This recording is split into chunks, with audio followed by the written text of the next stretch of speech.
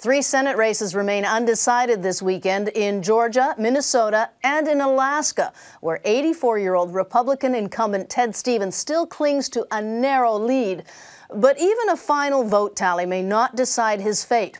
That's tonight's Weekend Journal. The sitting senator who was convicted on 7 felony counts just before Election Day. When a federal jury found Ted Stevens guilty of concealing $250,000 in gifts and home renovations paid for by an Alaska businessman, it appeared that his hopes for a 7th term in the U.S. Senate were dashed. Not according to Stevens. And do you think that you can be reelected at this point? Absolutely. He simply went home and told his constituents he had been railroaded. I'm here to tell you that I am innocent of the charges that were brought against me, and I will be vindicated. I saw bumper stickers that said, "Vote for Ted until he's dead." Ken Vogel of Politico.com was recently in Alaska.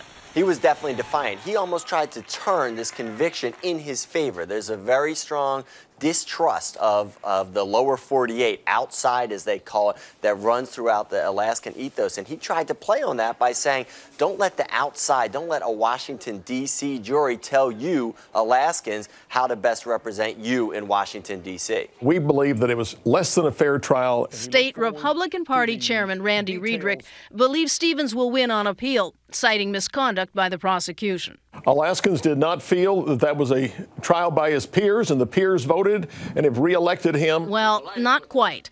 The contest between Stevens and his Democratic opponent, Anchorage Mayor Mark Begich, who trails by 3,000 votes, is yet to be decided. 81,000 absentee and provisional ballots remain to be counted, starting next week. Well, I think that the issue of integrity is a big issue right now. That issue has led the Senate leaders for both parties to say any senator with a felony conviction should be expelled from Congress in case Stevens does in fact win in the coming count and then refuses to resign. I think what it came down to is Alaskans weighed his years of service and his years of bringing home the bacon, more specifically, versus this conviction, and it's unclear what they've decided, but clearly it was closer than the polls showed.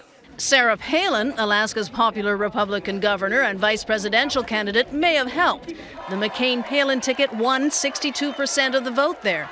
But Palin, who previously called for Stevens to resign, now says the voters should decide what happens next. The senator has done a great job for the state of Alaska for many years, and I think the people of Alaska respect Senator Stevens and look forward to him being our representative for the next 6 years. Now, if Stevens were to be declared the winner, he would be the first senator ever to be reelected after being convicted on criminal charges. As for Governor Palin, she was back in her Anchorage office late yesterday talking with reporters.